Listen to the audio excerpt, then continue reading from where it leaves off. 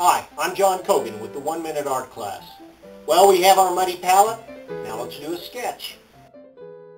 We begin by drawing our outline in pencil, then using a wash of red oxide over that. Then we begin blocking in the painting, keeping in mind that our center of interest is the patch of white snow on the mountain.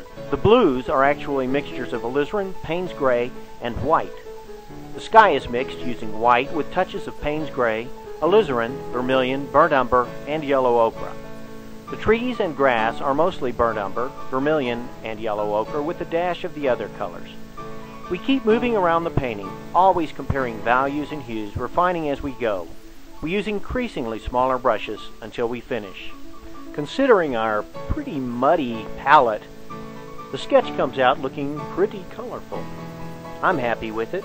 Until next time, this is John Cogan with the 1 Minute Art Class.